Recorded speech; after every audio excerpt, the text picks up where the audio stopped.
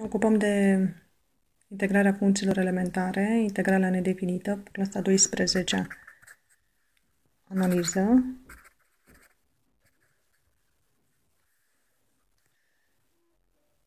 Aplicații practice plus câteva artificii de calcul matematice. Și începem cu prima formulă. Integrale din 1 de x sau integrale de x egal x plus c. Haideți ține minte mereu, integrale din 1 este x. Formula 2. Integrale din c ori f de x. Observăm că c-ul trece în fața integralei și rămâne să integrăm f-ul. Acest f poate fi oricare funcție din tabelul de integrale. Deci, constanta trece în fața integralei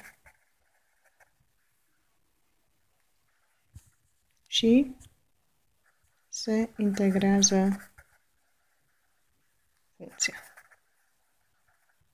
În cazul nostru, exemplu, integrală din 2. Am spus că 2-ul trece în fața integralei, scriem 2, integrale ce ne rămâne? 1 de x. Ce am spus? Adineauri că integrale din 1 este x, adică 2-ul rămâne ori x plus c. Mulțimea funcțiilor constante. Acest c reprezintă. Un alt exemplu.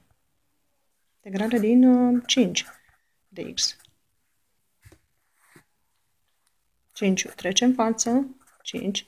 Integrale din 1, 5, ori x, adică 5x plus c.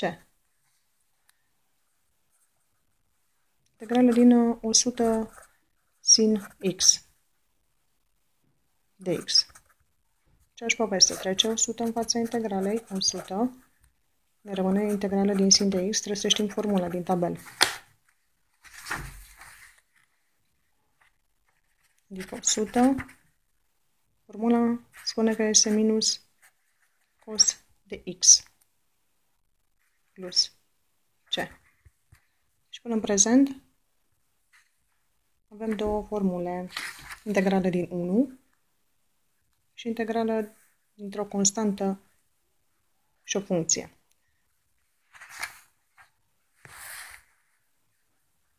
Trei.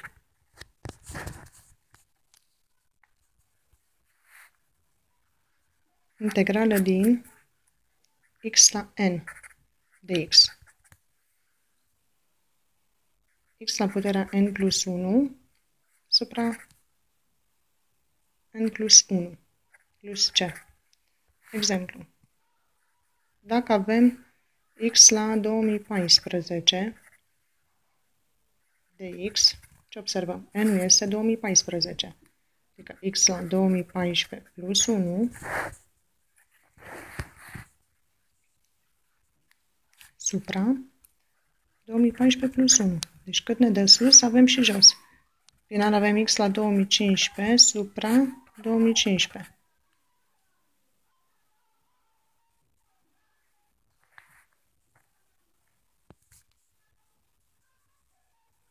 Plus c.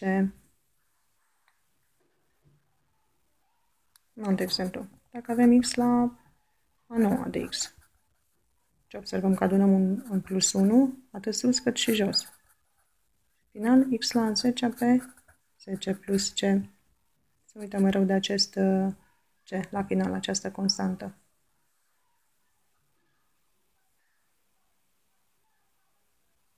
Formula 4. A la x de x este a la x supra ln din a. Exemplu. Dacă avem integrală din 2 la x de x, ce observăm? 2 la x de se scrie supra ln din a. Adică ln din a cine? 2. Plus c. Deci aici este ln din 2, jos.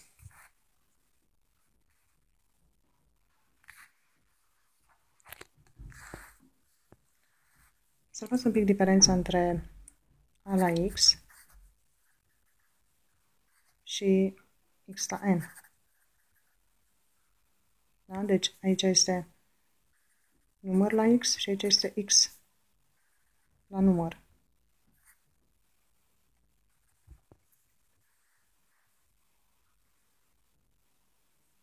A la x supra ln din a, iar aici este x la n plus 1 supra n plus 1 plus c. Deci atenție dacă avem număr la x și x la număr.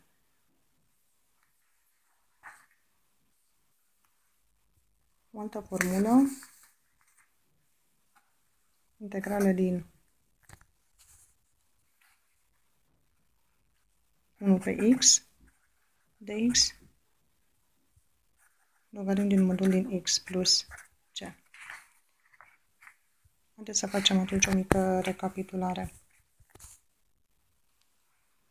Și avem așa integrale din 1, integrale din 2, integrale din x pătrat,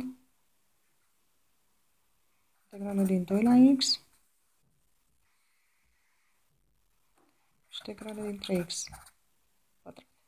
Pentru fiecare avem formule diferite. Integrale din 1.